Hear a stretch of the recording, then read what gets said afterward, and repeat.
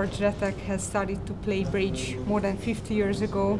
He was born in Hungary, emigrated to Canada, and became the president of the American Contact Bridge League.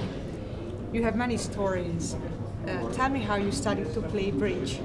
We were extremely poor immigrants in Canada and had no money whatsoever, also no time. We were working during the day, studied at night at the university, and we had no chance to have any occasion for social meetings.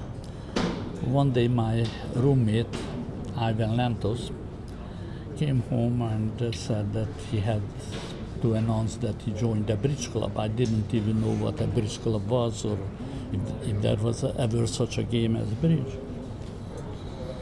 And after he paid the admission fee, he was informed that he has to bring his own partner because nobody would play with him.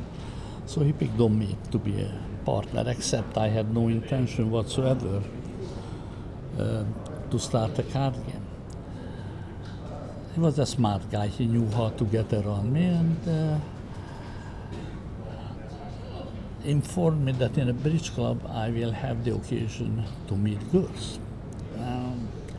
At the time I was about 23 years old, didn't have a girlfriend, didn't have a chance to meet girls, and it looked like the perfect opportunity.